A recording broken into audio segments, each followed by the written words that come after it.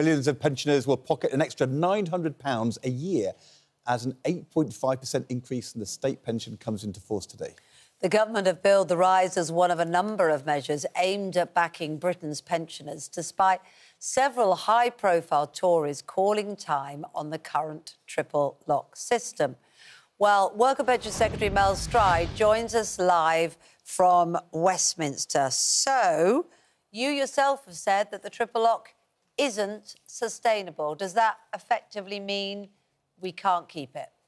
Well, I was very explicit, actually, Kate. There's a sort of part quote, I think. I actually said in the very, very long term, by which I meant a number of parliaments hence. But, of course, it's sustainable, and as Ed will be very familiar with, all of these elements of fiscal elements are all wrapped up within the OBR's forecast and meet the fiscal targets at that time, as indeed these measures do as well. But, look, the important thing is 8.5% as of today increase for our pensioners. Inflation down at 3.4% due to our economic plan, so it's well above inflation. And this 8.5% increase comes on top of the 10.1% increase that we delivered to pensioners just a year ago. So we are absolutely committed to the triple lock, not just now, but also into the next parliament, because we recognise that we should be supporting our pensioners. It's obviously good for pensioners who are going to receive this increase, but it's a bit surprising that you are kind of saying it's a good thing. I mean, it was a mistake, wasn't it?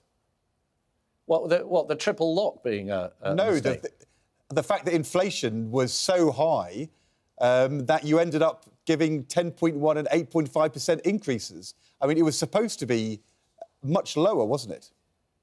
Well, it's not a question of whether it's supposed to or not. It's simply the way the triple lock works and the reference point that's used for inflation, which is the September preceding the April increase. And that is a situation where you're right, it may swing around, but in the long term, of course, these ups and downs iron themselves out. But the bottom line with the triple lock, Ed, is that we, as a Conservative government, I'm very proud of this, brought this in several years ago. It means that today pensioners are actually getting £1,000 more per year than had their pension just simply be going up by earnings alone. And if you contrast that to under the last Labour government, where we had a 75p increase in the pension under Gordon Brown, and you'll remember that, we had the fourth highest level of pensioner poverty in Europe. We now have 200,000 fewer pensioners in poverty in the UK as a consequence, amongst other measures, of the triple lock. So I'm very proud that we're doing that to support our pensioners. Can I just ask you another question about pensioners? We have a lot of our viewers who are known as WASPI women, women who were born in the 1950s, who were expecting to see the retirement age increased during their lifetimes, but then that was brought forward 10 years ago by George Osborne. The Ombudsman has said this was unfair. They weren't given time to prepare and they should be compensated by £1,000 to £3,000 each. Are you going to make a statement to the House of Commons on that Ombudsman report, and will you be going ahead with the recommendation that they should be compensated? Well, Ed, I already have made a statement, an oral statement to the House of Commons. I gave it on the Monday following the publishing of that report, which I think was on the Thursday. So I gave it at the earliest opportunity at the dispatch box. I took an hour and a half of questions from colleagues right across the House of Commons.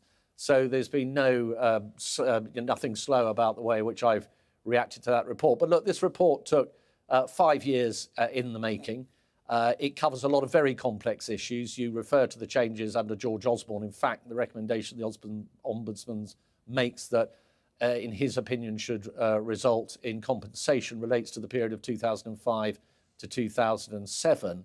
And the Act, of course, that brought in the original changes goes back to 1995, so 30 years ago. So this has been playing out under governments of all colours. What matters now is that I look very closely at the report, at the evidence, before we come to firm conclusions. And, of course, just as I did when the report came out, I will, of course, go to the House at the earliest opportunity to... So the question I was asking is, when are you going to tell the WASPI women whether they'll get the compensation? When will that happen? So will it be next week? Well, what I've said, Ed, is that, and I said this on the floor of the House, is that there'll be no undue delay in us coming forward. But I do want to have sufficient time. There are very strong feelings about this on all sides of the argument, incidentally, Of course. as to whether compensation should be paid or not. And I do want to make sure that we get that judgment call right. And the Ombudsman, of course, has also invited Parliament to be part of that process. But there's clearly been undue delay in the case of the postmasters and postmistresses, and there's been undue delay in the case of contaminated blood. And I think the WASPI women will think they've been waiting quite a long time. And I just wondered, will it be in April?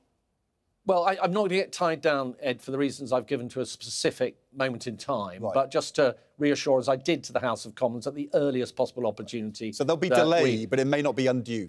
Well, undue delay means if one were deliberately, spending time that was not necessary in considering something. And I'm just saying that won't be happening. We will look at this very carefully. But it will be before the election.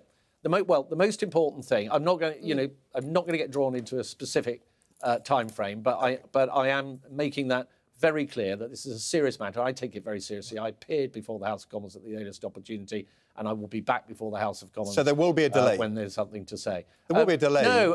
The delay is a pejorative term, as you know. What it really is not delay. It's proper time to consider a very complex report. Okay. Mel Stride, thank you very much indeed for being with us this morning. Thank you.